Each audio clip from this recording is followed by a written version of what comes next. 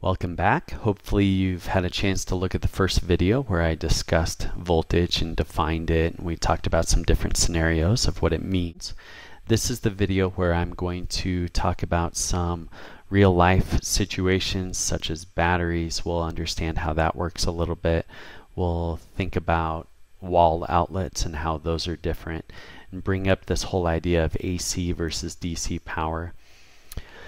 I'm not going to spend a lot of time on electrochemical cells because to do those justice, they can be fairly complicated, but I'm just going to give you an incredibly brief overview of how something like that works, just to kind of fill in the picture a little bit, because this type of thing, this chemical process, is really the driving force behind a battery. Alright, so to start with this idea of DC power, DC stands for direct current, which means that we are always going to have a constant voltage in an ideal situation. If I take an electron from the negative terminal down here and I move it to the top terminal in order to do something like light up a light bulb, I will immediately replace it down here with another electron, and I will figure out a way to get rid of that electron that I just sent up there so that I can always maintain the same electric potential. That's the main idea behind a battery. I mentioned this before, but it's truly a chemical process that's going on inside of a battery. The first video that I showed you gave us a very straightforward way to think about this change in voltage, where I'd have an excess of charge, and it gets a little bit more complicated when you start to bring all the different chemicals and metals into this. So a common battery that you might run across has a voltage of 1.5, for example. There's a couple different ways that I can configure batteries. You'll notice that often you have more than one battery in a particular thing, like in your camera or in a remote control car or something like that. If you configure them so that the batteries are side by side and that these two positive terminals are connected by a wire, remember we said any time that I have conductors touching one another, they have to be at the same electric potential. So when I do this, I still am only going to have 1.5 volts between the negative terminals and the positive terminals.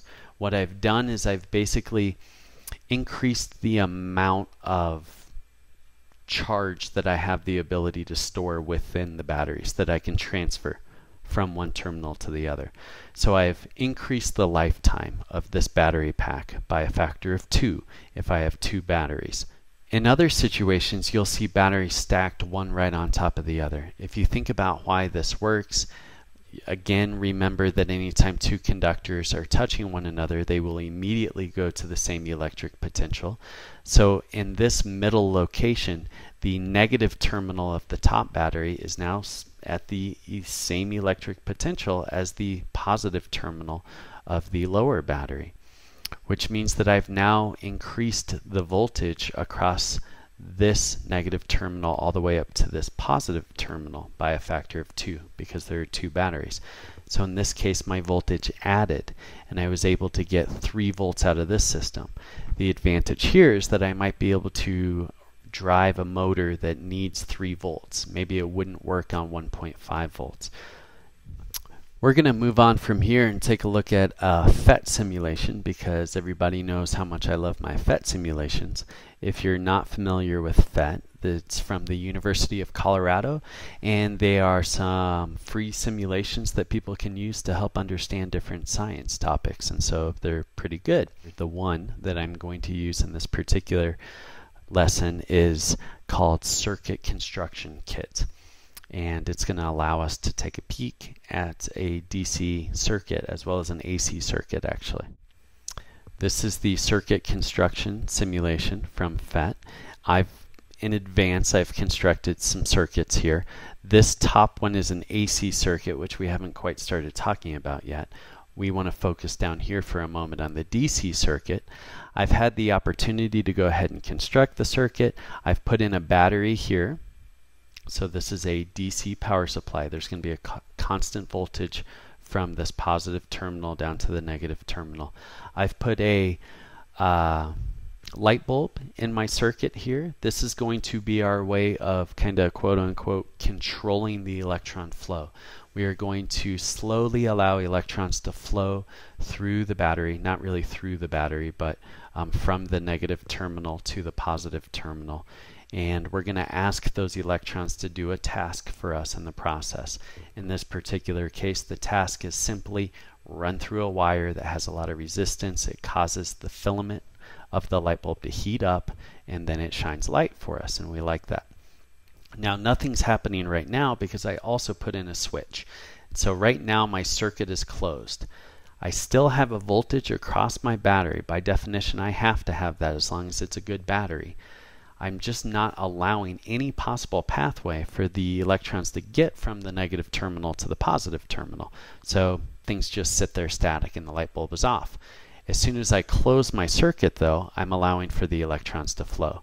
And you can see it lights up nice and brightly.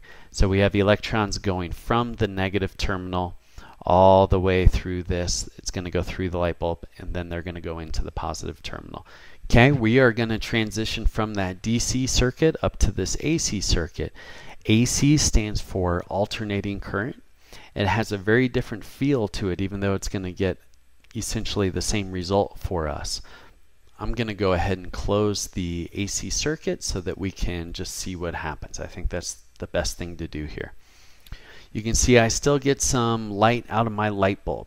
I have my AC power supply, but what you hopefully are observing is that an electron, any given electron, is just wiggling back and forth, back and forth.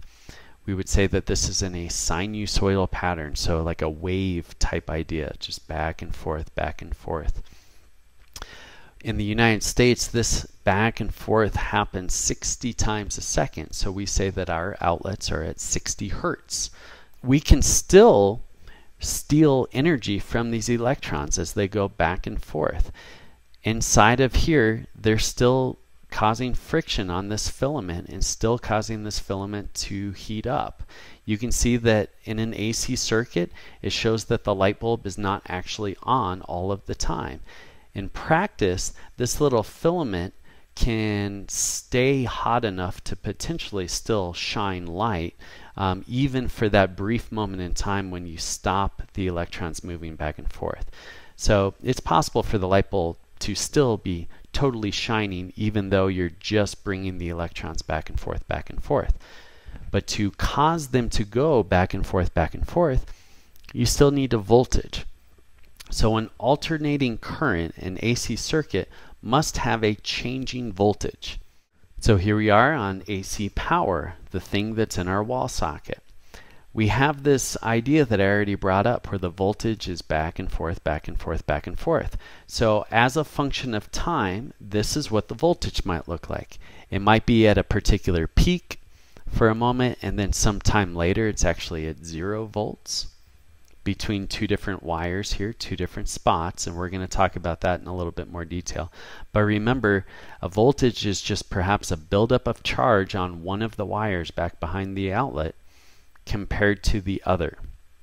So we have a buildup of charge, and then it's going to go and it actually spends a moment where they have the same effective charge for just a brief moment and no voltage between them, and then it's going to overshoot and go in the other direction, where if it had too many electrons on the live wire up here, now it's got too few, and it'll just do that back and forth, back and forth, back and forth. Again, in the United States, we have 110 volt wall sockets. In practice, that might mean that we're about 115 volts up here and negative 115 volts down there. As I mentioned before, we're looking at about 60 hertz in the United States. I think it's something like 50 hertz in the UK, though probably shouldn't quote me on that. Let's look at the guts of this wall socket now. There are three different things usually with any particular wall socket. The first is what we call the live wire. That's the thing that carries this excess charge. That's the one that's doing all the action. So that voltage graph that I showed you before where it goes from high voltage to low voltage, that happens on the live wire, and it's going to constantly oscillate. So the power company off somewhere is in charge of maintaining that, keeping it going up and down, up and down, up and down.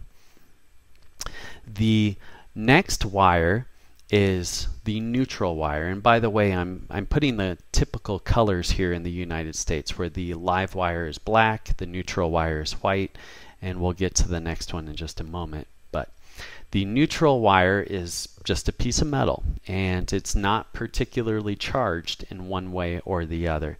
And in fact, the job of the electric company in this case is to try to keep that neutral so that I can maintain a nice voltage between the charged wire and the neutral wire. The third wire is the ground, which is typically green, or at least often green, and it literally goes to the ground in some way, shape, or form. Sometimes it might go to a copper water pipe in your house, but in some way it's going to attach itself to the ground. And that is there as a safety precaution. So if you had a situation where you had a large amount of charge, we would say that is a large current trying to transfer from the live wire, this ground wire in many cases can safely take that charge away and just distribute it inside of the earth, which is much better than having it go through, say, your computer, blowing up your computer, or even worse, going through you and causing a great deal of harm to your body. So let's take a look at this voltaic cell. This is the thing I said I'm not going to go into great detail. It requires some chemistry to understand this. You have two solutions, and inside of these solutions they have ions, usually different inorganic ions. And we have two different metals sticking in the two different beakers. Now, different metals have different affinities for electrons. So one metal may want and need electrons more than another metal. When you pair up two different metals in a situation like this, one of them becomes the negative terminal effectively, and it is an electron donor. It will allow its electrons to go to the other metal, kind of for the greater good. And in the process, we can say that there's a voltage built up between these two different metals. So if one metal is an electron donor, then the other metal is an electron acceptor. And so you can think of this as being the negative terminal of a battery, and this is the positive terminal of a battery. Because I have these two different electrodes, or we can call them these two different terminals, and they have a different desire for electrons, we can say that there is actually a voltage. And so you don't get huge voltages out of these things. You may get a fraction of a volt, for example, 0.6 volts. So we don't get large voltages, but we can get volts just by sticking these different metals into solution if done correctly.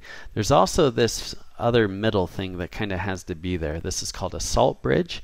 Its job is to carry some of the ions that are in solution from this side to the other side, and carry some that are on this side back over here.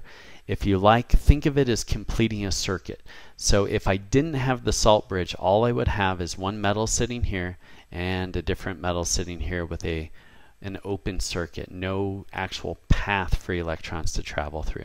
So the salt bridge you can really think of as just a required thing that allows charges to transfer from one side to the other. Now for this type of thing though, those charges are on different ions, and so the full ion actually travels from one solution to the other. Big picture idea, voltage we said was a difference in the electric potential from one location to another location.